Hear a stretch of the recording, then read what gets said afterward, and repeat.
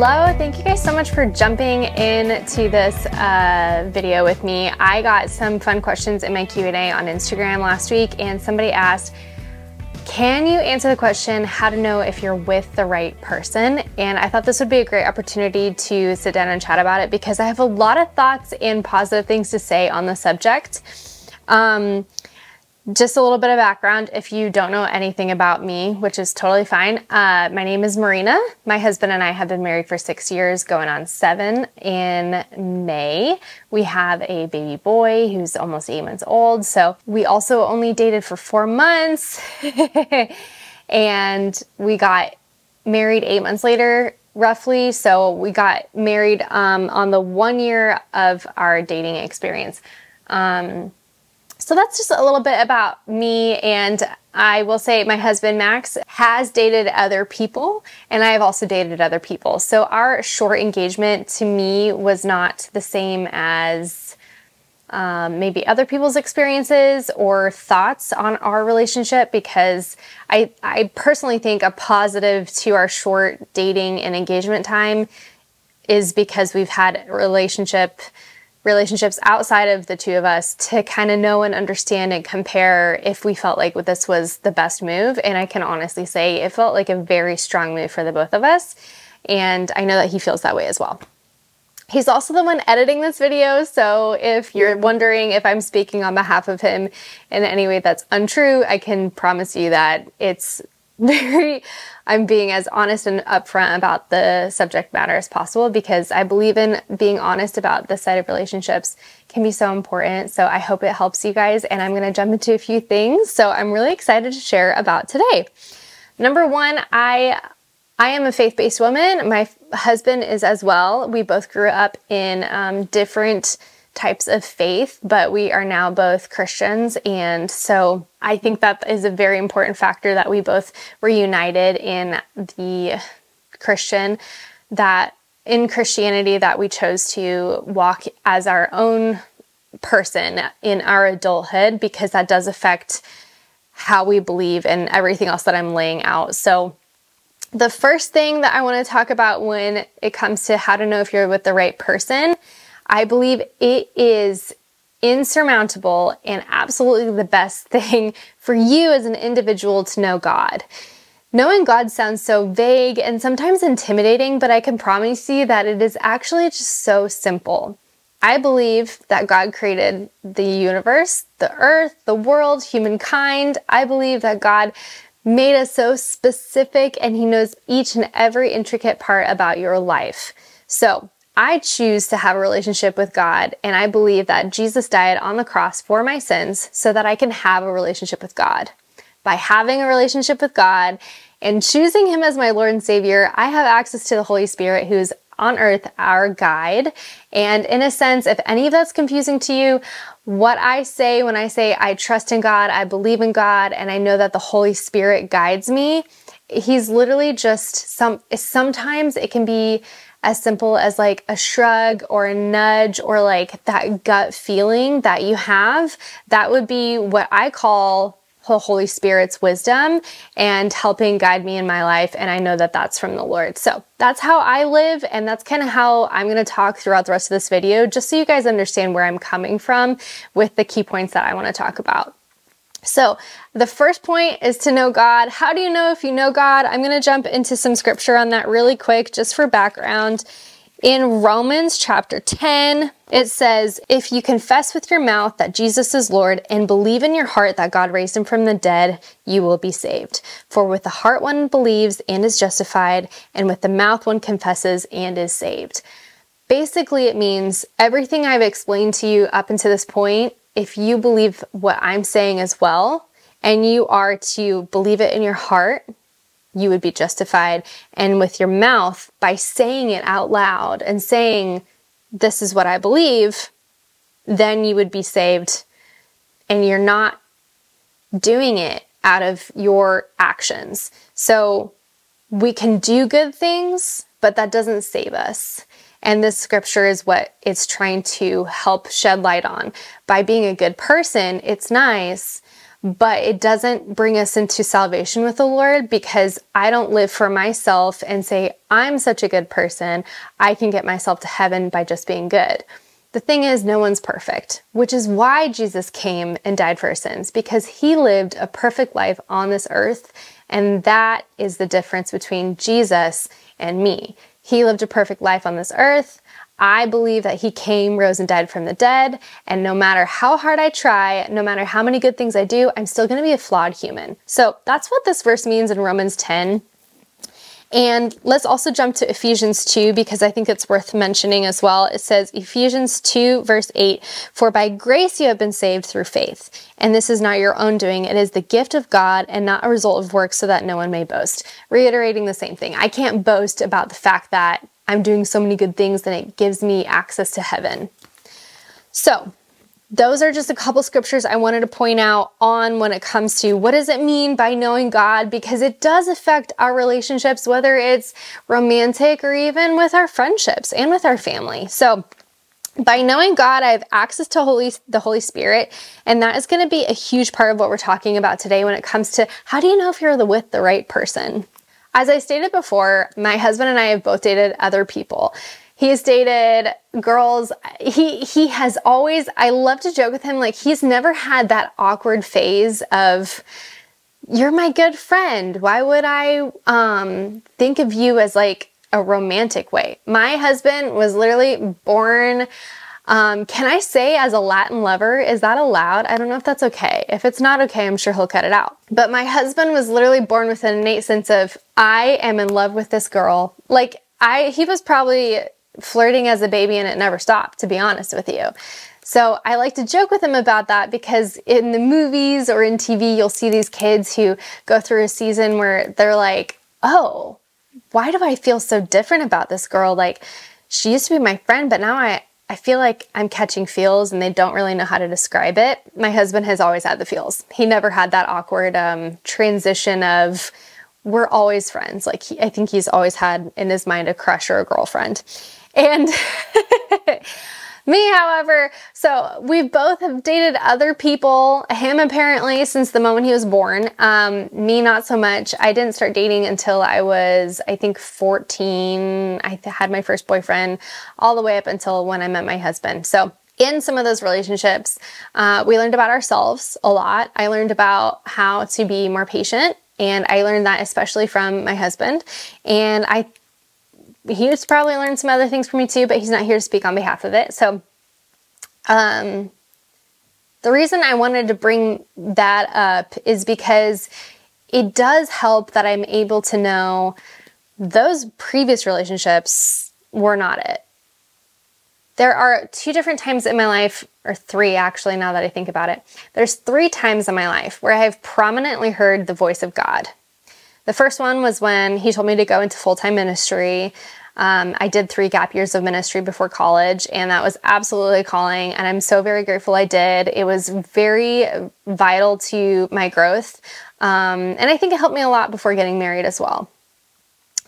And then the second time I heard from the voice of God was when I was in college and I was considering dating this person, and God so gently, in the middle of my quiet time when I asked him, I said, Lord, is this something that, I am okay to do, because I want to live in your blessing, but this person's pursuing me and I want to look into it. And the Holy Spirit just so strongly just said, no.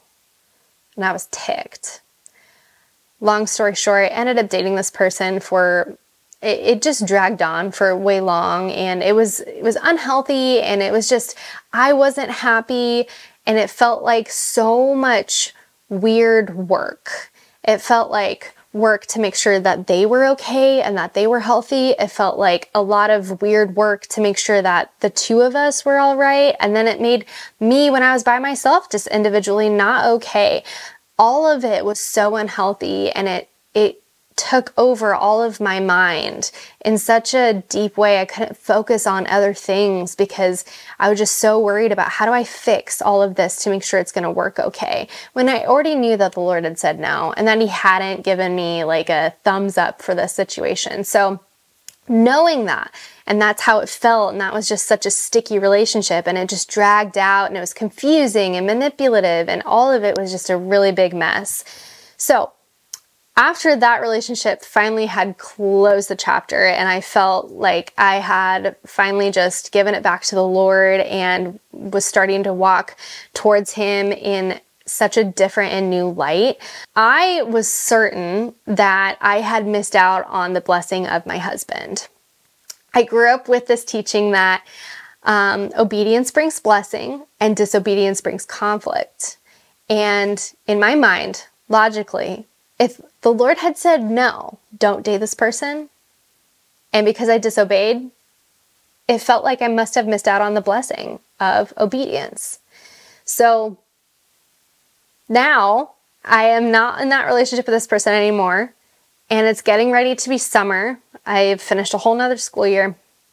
It's getting ready to be summer, and I had met this guy at church in March, and I didn't think much of it, and he wanted to pursue me, but I wasn't into it because I had just gotten out of that messy, icky, all that stuff.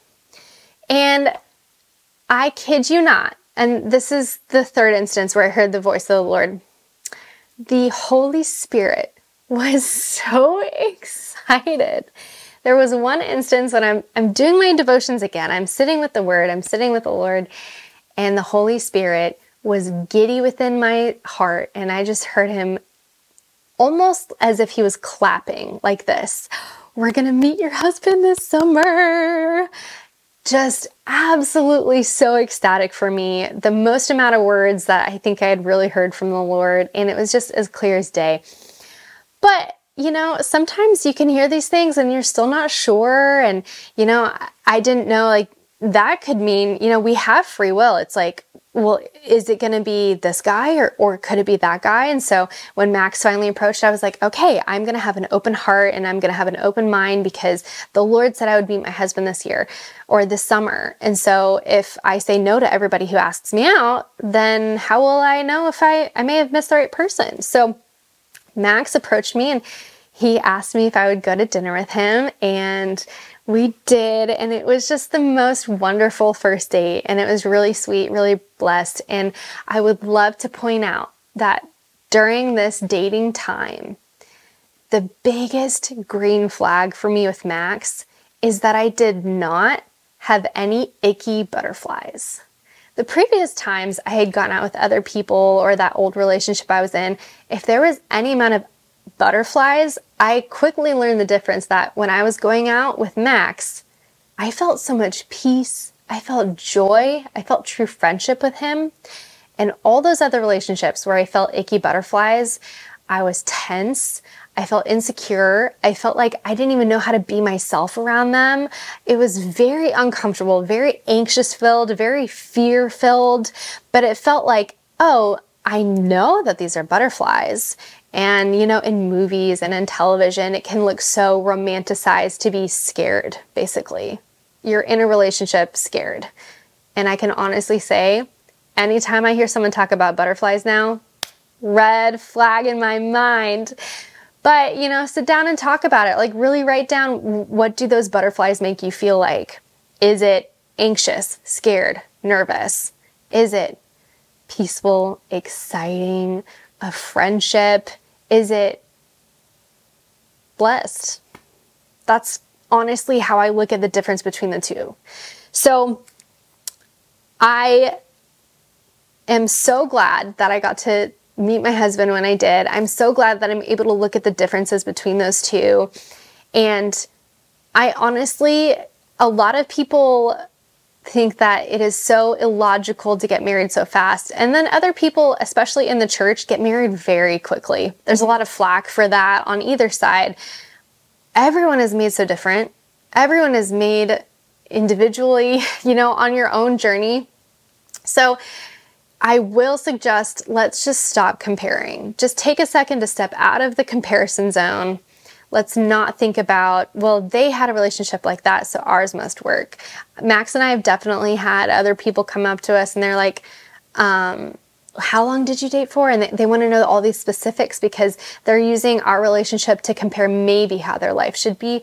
And that's just not the case for everybody. We're all different, and that's good. It's a good thing. Okay, so when it comes to these moments, I'm going to jump into Genesis because that's actually what I'm studying right now, and it's a cool place for me to jump into for today's topic of conversation for one specific reason. How do you know if you're with the right person is a question people have been asking since the dawn of time. All right, in Genesis, we've got Isaac and Rebekah. This is chapter 24, and this is so cool as an example for us to remember that even back then, they can get concerns, go to the Lord, hear from the Lord, and be like, is that really it? Like, are we sure? And the Lord can answer so quick too. So, essentially, Abraham has a son, Isaac. Isaac grows up to be a grown man and doesn't yet have a wife. So Abraham tells his servant, I need you to go to this land. That's not where we live. I want you to find a wife for my son and bring her back here. A little bit of pressure. Don't pick the wrong one, right? So the servant is kind of a very centered on for this story because it's his job to go find the person for Isaac to marry, which is a hard thing to do, especially since he's not even, from what we know, a relative of Isaac. So Abraham has the servant make a promise, and the servant promises that he swears that he is going to do his best to find the right person for Isaac. All right, jumping into verse 12. This is the servant praying to the Lord. He says, O Lord God of my master Abraham, please grant me success today and show steadfast love to my master Abraham. Behold, I am standing by the spring of water, and the daughters of the men of the city are coming out to draw water. Let the young woman to whom I shall say, please, let down your jar that I may drink, and who shall say, drink, and I will water your camels. Let her be the one whom you have appointed for your servant Isaac. By this I shall know that you have sworn steadfast love to my master. Before he had finished speaking, behold, Rebekah, who was born to Bethuel, the son of Milcah, the wife of Nahor, Abraham's brother, came out with her water jar on her shoulder. Before he was even done praying to God, God answered this prayer. The Lord loves marriage. He loves correct unity. He loves when we find the kind of person that he wants us to be with. And when I say it like that, I personally come from the belief that we have the free will. We have free will whether or not we want to choose the Lord to be our Lord and Savior. We also have the free will for him to be like, go marry that person. That one's going to be a good pick for you. Like when the Lord was so excited for me, you're going to find your husband this summer. And if Max had asked me out and I would, out of my own free will, was just like, nah, not you. I'm not going to go out with you. I won't give you a chance. I could have missed out by not giving it a shot. And yet, I'm so glad I gave Max a shot. I'm so glad that I remembered that the Lord was excited for me, and that when he asked me if I would go on a date with him, that I said yes. So I will point out one thing that I think is super important and very potentially overlooked or under talked about in my experience in this life is that you do not have to marry somebody you don't want to marry. And that doesn't mean that God is rooting for you to marry someone you don't want to marry either. My concern when I was younger was that God would want me to marry someone I don't want to marry. And God is so kind. He's so gracious. And it's honestly, I think, a very big fear tactic that kept me from being open-minded about dating other people. I felt like if I didn't even think that they were, I don't know, funny or someone that I got along with, that I was afraid that I would be stuck with someone that didn't make me laugh and that I didn't even have a good friendship with. And those are really important things to me. And the idea of maybe for you, it's you're worried you're going to be forced to marry someone you don't find cute, or forced to marry somebody who maybe they're, you know, something that is just not a correct union, something that is important to you in your marriage, the Lord cares about all these things, and he cares about even the little things too. So why would he not care about these big things in our life? He does. He really, truly does. So before the servant had even finished his prayer, God was like, that one right there. Answers his prayer. Rebecca comes out, and long story short, the servant ends up meeting Rebecca's family, and he explains his prayer and how it seems like the Lord has really blessed this as a potential union. And he ends up bringing her back to Isaac. And Isaac's like, this is incredible. He marries her, and eventually, there's more to their story, but eventually they have 2 sons. They have twins. So how do you know you're with the right person? Know God. Know the Holy Spirit.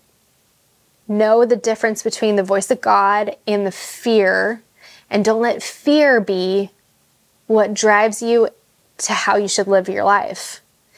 Living in fear is just gonna, honestly, there's so many cases where we can see that living in fear can hurt your body, like even physically, can just cause you to not be the best version of yourself. Imagine your mental state too.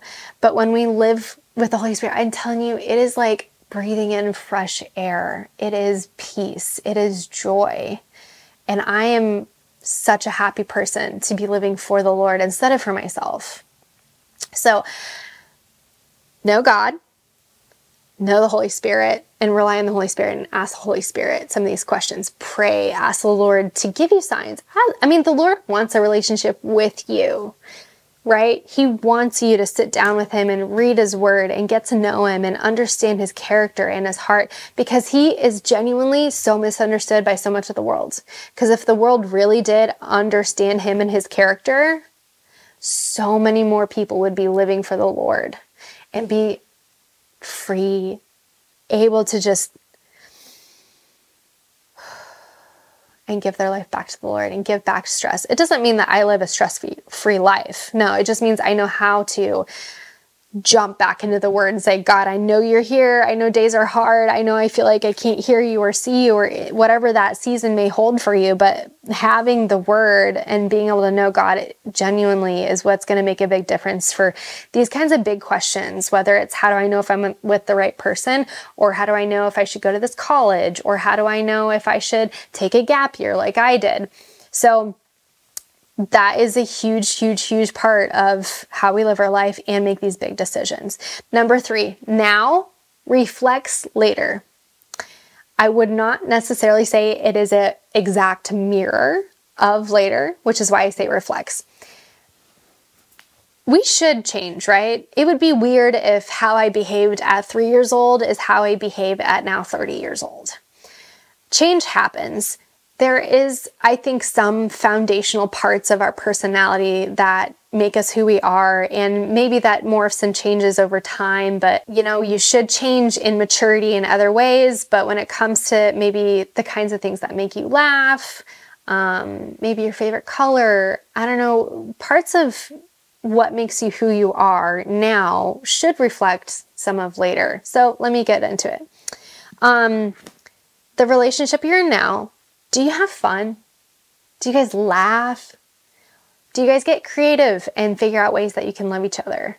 One of my favorite questions that Max still asks me to this day is, how can I love you better? And that started way at the front of our relationship. And if I hadn't seen him asking that in the beginning and trying to get to know me better, care about me, go out of his way to love me, then I likely might not see it later. And it doesn't mean that there aren't relationships out there where it used to be like that in the beginning and now it's not. It just means that there's a chance to revive it, because that kind of character in someone has been there before.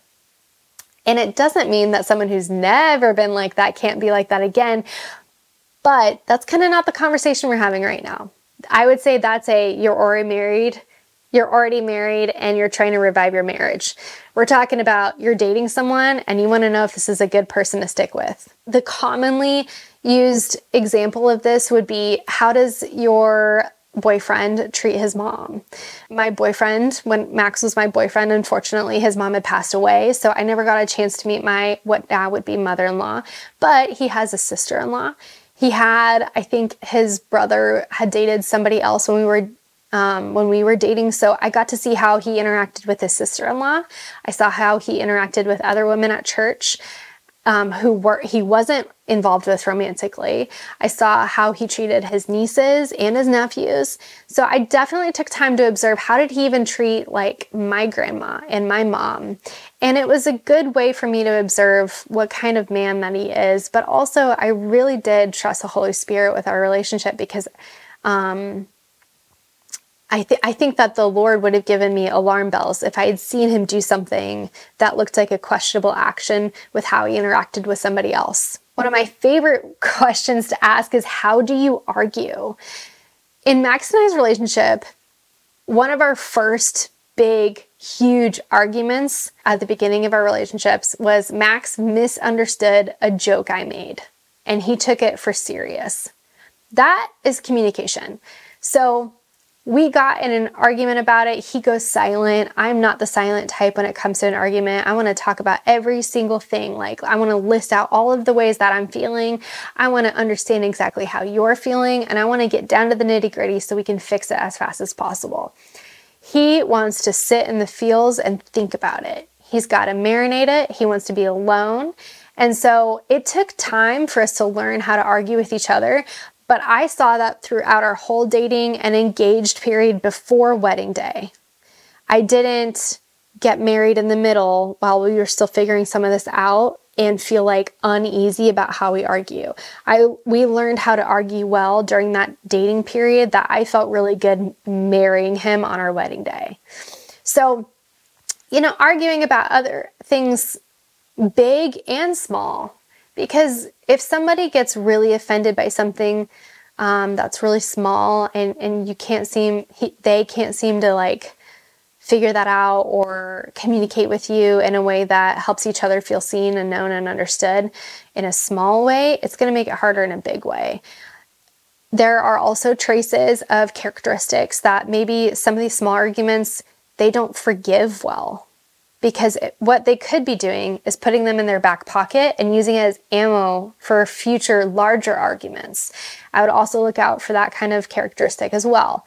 Could be bitterness and unforgiveness, and that's something to talk about with somebody. And if they're not able to talk about it with you in a vulnerable way, where they're understanding that you're supposed to be a safe place before marriage, if this is like a serious relationship, that's what it's looking like, there needs to be trust, vulnerability, and a common ground there for each of you to be able to have that kind of conversation.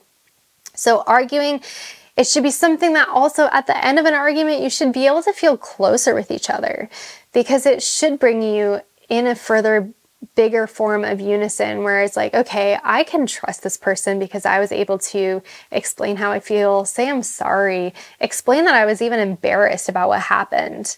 So how do you argue? That one's super important. Take some time to think about past instances, and if it doesn't look like something that feels healthy and growing and getting better with future arguments, I would maybe get a second opinion on how other people argue around you and see, trust someone with good insight on that and see what they think about what you have to say and how it's made you feel. And one of the last parts I want to talk about when it comes to the now reflects the later is the commitment. I had a friend in high school once who asked her boyfriend at the time, so where's this headed? What do you think about us? Just curious on what you think. And we were actually, now that I think about it, we were all graduated from high school. He flipped out and did not know what to do. And she was not asking him I want to get married tomorrow. She was just kind of doing a pulse check on the relationship. He ended up breaking up with her. And that relationship, they never got back together or anything. But it is a good sign that she was able to check in with him, and he being able to see that there was not a commitment there from the get-go for him to want to say. And unfortunately, I think a lot of people don't ever ask that question and just continue to date for a very long period of time. In contrast, some people have had that conversation and they do say, yeah, I want to marry you. I see this being in us being together in the long haul. It's okay to not know. It's okay for someone to say, that's a great question. I honestly don't know right now, but I know I enjoy hanging out with you, and I know I enjoy spending my time together. That's an acceptable answer in my opinion. But at one point, if we've been dating for 2, 3, 4, 5 years, and that's the same answer, I would say it's time to cut ties. Only because you're valuable. It would be great for you to find somebody that values you enough to say, yes, I don't want to let you go. I think that we've got something great here. It's okay if those things take time. And again, not comparing relationships with like other people's timelines, like how Max and I dated for X amount of time versus someone else, you know, who dated for a similar amount of time. Removing that comparison, just being able to look at with the person that you're with, if they're saying they want commitment but haven't shown progression towards that, at some point we got to know if we need to cut ties and move on, or if this is going to be for real. And I just think that you're worth finding the right person.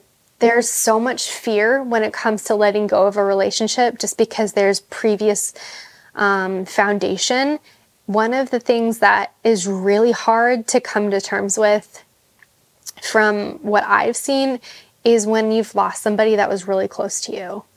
The thing about losing people is that I don't know if you're ever fully ready to say goodbye to someone you love and wish that would stay here forever. And when you're in a relationship at the time of a loss, there can be this form of a bond that feels like you can never date anybody else. And it is okay to let go of a long-term relationship if it's not healthy, if it's not progressing you towards the kind of person you want to be. I don't know about you, but every single day I look at myself and I look down at what are the lists on my to-do list? What are the things that I want to be? Every New Year's, like, do we want to stay the same type of person that we are? I personally don't want to. I want to grow. I want to become stronger in my relationship with the Lord. I want to become a better mother, a better wife, a better friend. So if the people that we're choosing to spend our lives with, maybe they want that for us, but they don't want it for themselves. Or maybe they want it for themselves, but they don't want it for you. Just start asking some questions. If you want to, you could get a pen and paper and start writing some of these down. You could do like a pro and con list. There's a lot of thoughts about that. I don't know. In some ways, if it's a pros and cons list, then maybe it's already time to say goodbye. I was shooting that one from the hip, so I hadn't thought about that before saying it. But ask questions, ask a lot of questions. And if someone's not patient enough to sit through those questions with you, or if you feel like after doing it by yourself, you've gotten to a certain point, it should show you kind of where you're at with that relationship. And in a lot of ways, getting married is a leap of faith. Even when you know you're with the right person, it can be a leap of faith. But I personally believe in being married for the long haul. If we don't take our marriage vows seriously before we get married, will we take them seriously after? If someone doesn't believe in being committed to you now, will they believe in being committed to you later? Maybe. God can do anything, but choose wisely, trust the Lord, and believe that God wants truly the best for you. Thanks so much for hanging out with me today, you guys. I hope that was encouraging to you. I had so much fun getting to share a little bit about my story with my husband, and knowing that God is just so good and cares so much about all of the little things and so much more about the big things, and has an even better vision for my life than I could have picked for myself. And I know it's true for you too. If you want to hang out with me again, like, subscribe, share, and leave a comment. Let me know if you want me to touch on any other subjects. This is the first time I've sat down to do a forum like this in this type of topic. Normally we do little vlogs or family things like that. So if you want me to sit down and go over another subject, please leave it in the comment section below. Hope you guys have a good one. I'll see you next time.